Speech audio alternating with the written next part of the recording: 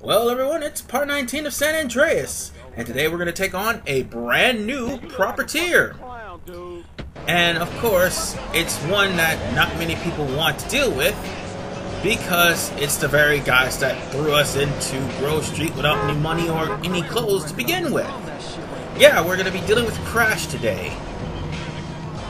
And this mission was unlocked the moment we stole Mad Dog's rhymes from his house, and OG Loeb pretty much took the credit for all of his rhymes. Isn't plagiarism fun? That was sarcasm, by the way. Anyway, Crash only has 2 missions in Los Santos. However, in other areas, well, they'll become more and more prominent. Just thought I'd bring that up. So trust me, this is not going to be the last time we're going to be doing any missions for Crash whatsoever, considering they're hanging that framed murder over CJ's head. Now, the mission in question that we're doing, it may bring about an annoying mechanic. Now, let me be blunt. The mechanic that's going to be introduced ends up being introduced in later games. However, this game did it right, whereas the other games that introduced said mechanic that's going to be unlocked with the mission I'm going to right now, well, they did it completely horribly wrong. Especially GTA 4. I'm pretty sure all of you may have a clue of what I'm talking about, but if you don't, I will further elaborate as I complete this mission. But anyway, let's get started with Burning Desire. That's a very punny name considering of what we're about to do. Hey, Carl Johnson, CJ. Oh, shit. Come on over here, son.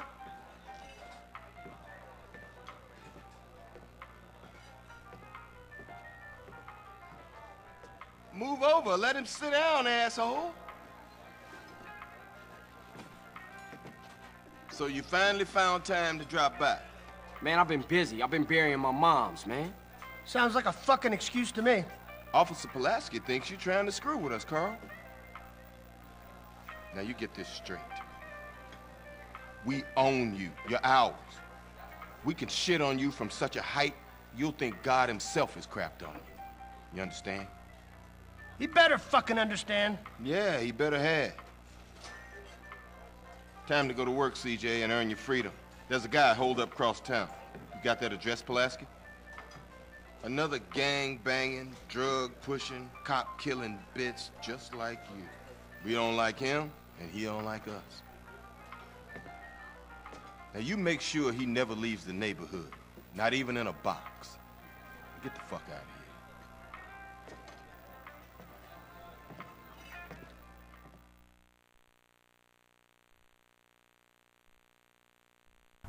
Did I mention that the all-star cast of characters can be pretty cool, if not awesome at times? And the whole entire bit was one of those crowning moments. I mean, whenever Samuel L. Jackson's added for anything, it just makes it twice as epic. Because Samuel L. Jackson puts his effort into his acting. Some may not like him, but hey.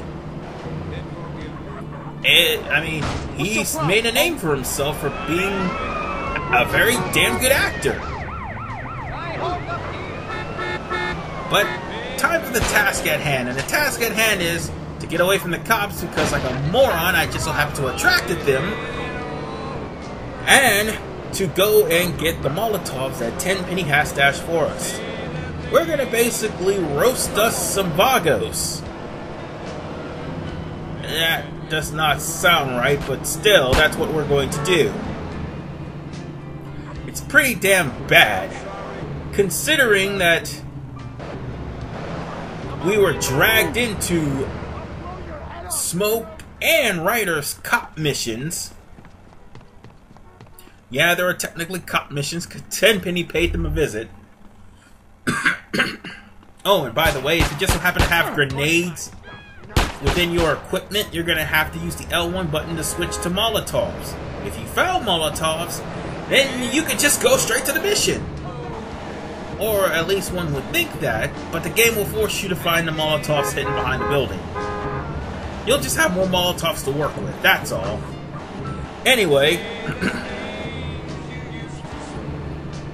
yes, I'm playing country music, even though I don't like it.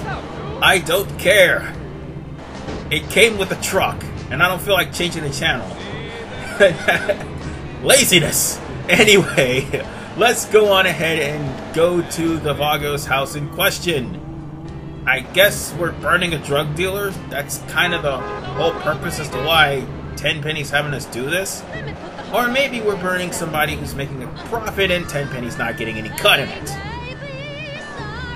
Whatever the case is, be careful when throwing Molotovs or any thrown weapon. They will backfire. Trust me, it happens in this part. Anyway, just aim and voila! Instant fire. Oh, and be careful if you throw something, because it can lead to a 1 or a 2-star. Especially if the cops just happen to be in the vicinity. Oh, and if the cops get caught in the blast, it's a 3-star. Go figure. Yeah. I don't want to waste all the Molotovs. Oh, and that's another thing. If you do waste the Molotovs, you're going to have to go back and get some more. And get a little bit closer to throw into the window. God damn it, don't underhand throw! Thank you! Oh, make sure you mowed out any Vagos that just so happens to be in your way. Like those guys! And probably the ones that are behind the building. Yeah, those guys. Wait, I think there's another one. Well, there will be once I throw this into the window. God damn it! Oh, see? You in it for life, huh? I don't want to burn myself. And I burned myself! God damn it! Oh, by the way, if you do happen to burn yourself, just run.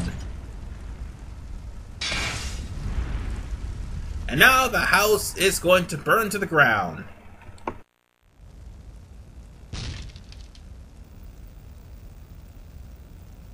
The smoke is choking me! Seriously, why can't things ever go my way? But nonetheless, we have to save this girl from being burnt alive. Stay out the window, I'm coming up. Kinda makes me wish I did the firefighting missions. Yeah, I did say I was gonna regret it, but I'm still not gonna be able to do it because I can handle this. I mean, it's just a little fire.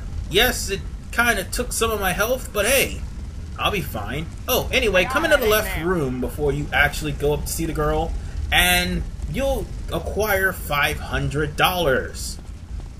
Consider that, and something else that we'll be getting once we complete this mission, your reward.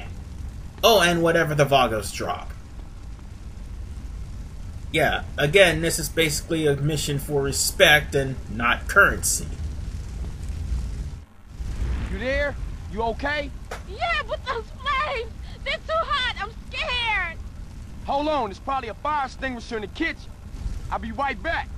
Oh, and mind you one thing, if you just so happen to have a spray can in your possession when you're going to the kitchen to get a fire extinguisher, you're gonna have to swap that weapon out. Yeah, graffiti can wait. And besides, who would fire aerosol spray on a goddamn flame? So, we can just use the fire extinguisher to get rid of some of the rising flames. And hopefully, get rid of the flames here. Stand back! Put it out! Put it out! I did! Oh God, I'm so scared! Oh, God, crap. what was that? Hey, the building's starting to collapse. We gotta get out of here fast. Not cool. So we can't go back that way. We'll literally have to go through the walls of fire. Trust me, another mission will do this too. Oh my God, we'll never escape. This is probably the only time we're introduced to this in, well, any mission of Grand Theft Auto. I'm more than sure that 4 and The Battle of Gay Tony and Lost and Damned and Grand Theft Auto 5 does not have this. But Vice City Stories does, and unfortunately you do not have a fire extinguisher. And it's a rather annoying mission to say the least. Now, you're going to have to firefight your way through the flames and make sure that it's low enough for Denise to get out.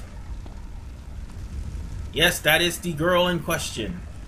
You cannot leave her because she'll just stay behind like a dunce. Alright, let's try to fight this fire here.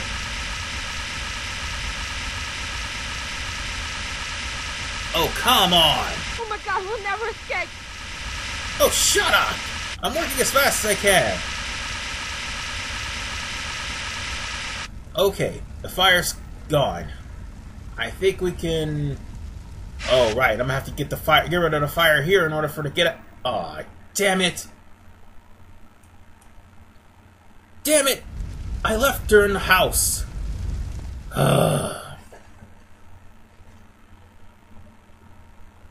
Okay. You're gonna have to use the fire extinguisher. Oh, you ain't gonna win this. Damn it! The fire came back! And notice how she's not dying. She is sitting right in the middle of the fire. I had no intention of knocking her in there. That was an accident. Nor leaving her there, as a matter of fact. But she is just standing there, blank stare, in the middle of a burning house, waiting for you to put out the goddamn fire. It's missions like these that make people hate escort missions altogether. But I'm sorry, 5 Molotovs did this to a house. That must be some very potent... Left the damn fire extinguisher up past me. Higher. Oh, you idiot. Just go.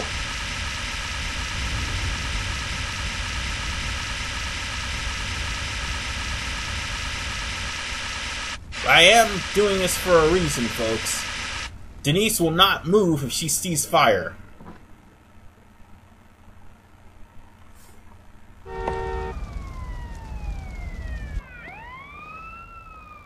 Hey man, I owe you my life.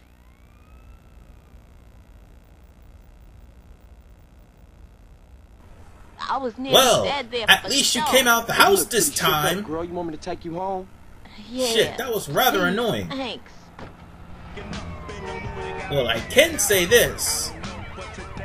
Now it's time to describe the mechanic that I just unlocked. One that pretty much was done absolutely wrong in GTA's 4 and 5. And that is the girlfriend mechanic. I'm telling you this now. I'm only going to show you the location of the girlfriends and how to improve your relationship with them. Like Denise, for instance, loves drive-bys, loves bars, loves going to the club, and loves driving around, and likes the fact that you're in regular clothes, preferably grocery colors. And she's dateable between 6 and 5 o'clock. This is my place here. Yeah. What's your name? Denise Robinson. Give me a call sometime. We should go out or something. Yeah, I like that.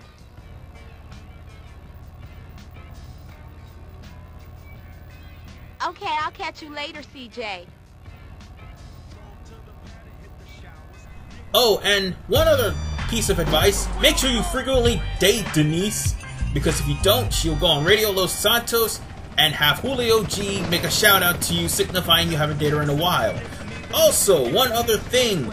She gives you a pimp suit and a car that will max out your sexuality. which is actually a good thing considering now that you have the ability to pick up hookers and they pay you for sex. So yeah, this actually is a helpful girlfriend. All the girlfriends in this game are helpful. Unlike the girlfriends in GTA 4, GTA Bout of Gay Tony, and GTA 5. They are nothing more than inconveniences. Just thought I'd bring that out to you. With that said, this is RFman 985. See you guys in part 20.